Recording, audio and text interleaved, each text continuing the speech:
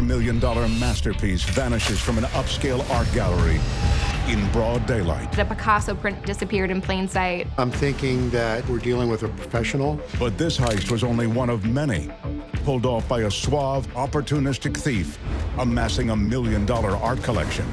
It was like, this is incredibly easy. I'm pretty good at this.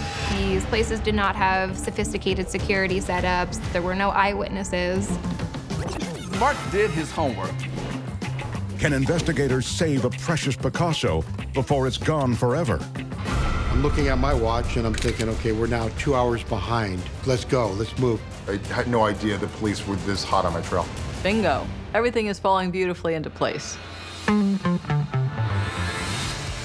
For the first time ever, the real mastermind who planned it.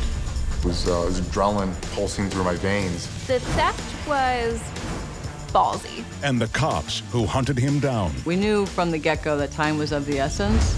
We were chasing a ghost. Come together to tell their stories as we follow the money. We waited, and at that point, it had gone cold. And dissect a near-perfect crime plagued by a simple yet fatal flaw. For the first time, he began to lose his cool. That was his fatal flaw in this entire heist. This is Super Heists.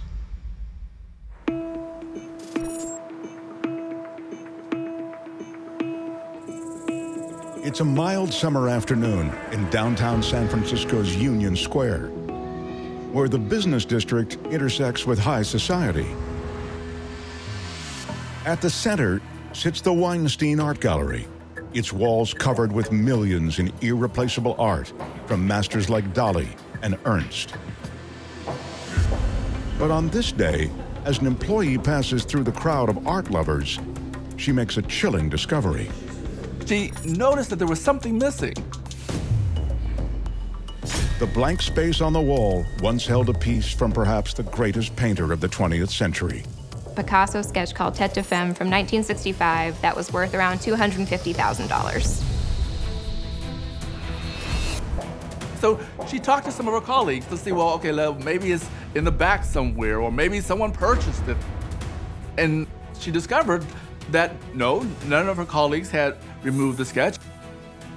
That's when they realized Somebody was able to walk out the front door of the gallery with a Picasso in hand. What the gallery employees can't know is this Picasso thief is motivated not by profit, but by the thrill of the heist itself.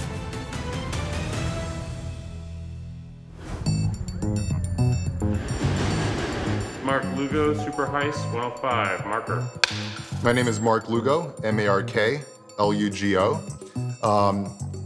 Maybe I should start over. This bug just flew in my ear. Marker. My name is Mark Lugo. In 2011, I had stolen about 10 pieces of artwork. Is there anything to kind of compare that to for somebody, that hasn't necessarily done something like that? Oh, for me, it was like driving a car at close to 150 miles per hour, feeling the bolts possibly loosening a little bit. It was pretty intoxicating. Mark's comfortable upbringing didn't seem the recipe for a super thief. I was born in New York. I went to high school in northeastern Pennsylvania. I've always been a fan of collecting. When I enjoy something, I tend to dive in pretty deeply. So I guess in that sense, compulsive behavior could be interpreted slightly. While attending William Patterson University in North Jersey, Mark developed a deep passion for one of the finer luxuries in life. Working at restaurants, I caught the wine bug. Right out of college, I decided to pursue wine as a career, as a sommelier. The first restaurant I worked at in New York City was Per Se, Thomas Keller restaurant. From there, I ran my own beverage program as a wine director for the BLT restaurant group. I met Mark in 2007. He's always been a very charismatic gentleman with a lot of confidence and a lot of that swagger. Always got the great kind of Lugo smile. Hobnobbing with the super rich gave Mark a taste for a life far beyond his actual paycheck. Within the world of sommeliers, you're around luxurious people, you're around luxurious things. You become kind of like a gatekeeper for this segment, the 1%, if you will. Very wealthy guests would invite you to the place in the Hamptons, or they've got this amazing house in Miami. And the halo effect of luxury is if you're around it, you want it. Awash in a world of mansions and mega yachts, Mark soon developed a new fascination with priceless fine art. Working in the restaurant business, you meet these art curators, these gallery owners. They're like, listen, you got to stop by and check out the show. So I was typically going to galleries and museums quite often. From the 1990s through the new millennium, a seemingly insatiable thirst for fine art has driven prices to astonishing heights. $2,350,000. With single paintings from masters like Da Vinci, Pollock, and Van Gogh commanding tens or hundreds of millions at auction. For you, sir, $18 million. We're just in, for better or worse, a golden age of art. And so you have an enormous infusion of money into the art world in the last 2 decades. $17 million. Some of these great works, I mean, there's something kind of magical about them. At $12 million. I appreciate an art piece that spoke to me, it moved me. And selling then at $1,450,000. Mark's growing love of priceless art slowly fuels a compulsion to possess it. But without the means to compete in the ruthless $60 billion art market, he can only worship the masterpieces in public museums and galleries. But in the summer of 2011, one visit to a Soho art gallery would transform Mark Lugo from frustrated art fan to inspired art thief, and set the wheels in motion for his audacious Picasso heist just 4 weeks later. I remember noticing some great artwork. Thought it was amazing. As Mark looks around to see if anyone else is equally enamored with the piece, he comes to an unexpected realization. He was the only one there. No one around. I mean, absolutely no one around. And yet there's, about $50 million worth of art on the walls. Mark also notices a surprising lack of security. I looked around and there was no cameras at all. I was befuddled. Suddenly, something is ignited inside of him. It was a split-second decision where I pick up the painting itself, and physically holding it had kind of changed the dynamic of things a bit. Multiple thousands of dollars worth of money in my hands right now.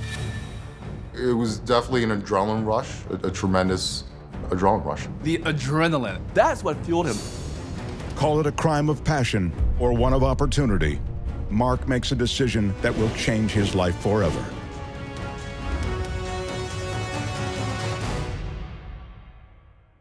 I looked around and I just walked out with it. Being able to walk in and walk out the front door with a piece of art was probably a high that you and I have never had. It was something I'd never experienced in my life, and it felt good. I definitely wanted to do it again. The thrill of the adrenaline rush, coupled with the ease of his first heist, sends Mark on a spree of opportunistic art thefts. It was shortly, maybe a week later, once again visiting these galleries. It was pretty intoxicating. In just 10 days, Mark takes 7 works of art from local galleries and returns them to his Hoboken apartment. With each heist, Mark's confidence grows, transforming him from a nervous opportunist to a much more deliberate thief. When I did see a tremendous vulnerability in some of these hotels and galleries, it became a bit more calculated. Mark did his homework. He was able to walk around and see what the scene was. And look for where the security cameras were. There could be no direct camera on something I would take. How many people are working there, what the vibe is. Where the pieces of art were located in relation to the exit. And had to be a clear getaway without any issue. With one successful heist after another, Mark's quiet confidence gives way to cockiness. I was like, this is incredibly easy. You think to yourself, hey, I'm pretty good at this. I'm kind of invincible. 3 weeks into his crime spree, Mark pulls his boldest heist yet, when he lifts a $350,000 Fernand Léger painting from the iconic Carlisle Hotel on the Upper East Side.